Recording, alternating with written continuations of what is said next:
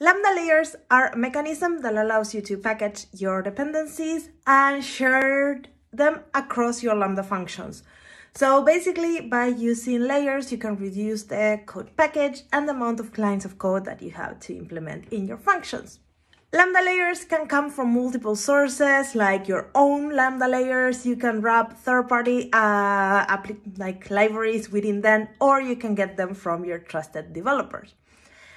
If you want to see if a layer is configured or add a layer to your Lambda function, in the console, Lambda console, you open the function, and there in the function overview, you will see if the layer is there. If you click on the layer, it will take you to edit or add more layers, and from there you can continue.